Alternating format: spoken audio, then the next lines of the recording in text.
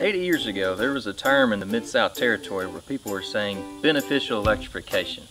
And that means something totally different today. Back in the 1940s, beneficial electrification meant bringing power to farms, making life more efficient and easier for the people that live in the rural communities. Well, today, we're talking about electric lawnmowers and other electric things in our world like electric vehicles and how that benefits people and making their quality of life better. So today, let's hear a little about this new electric lawnmower from Miss Carolyn and just to see how well it performs.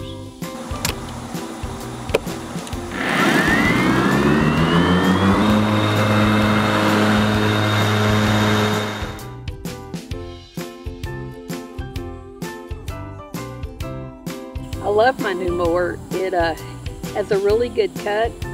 It's easy to operate and it's great so far.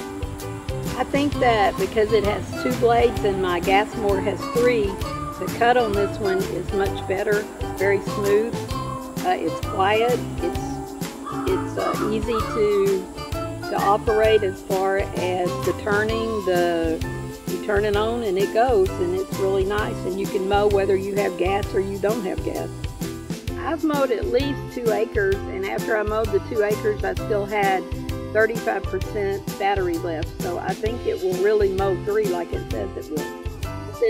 This kind of mower is really nice out in the country because it's kind of far to go get gas, and if you don't have it, you can't mow. And sometimes I've had to wait until I was going to town or to go get it. And this one you can.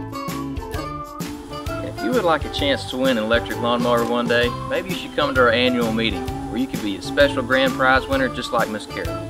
Thank you for being a valued member of Mid-South City.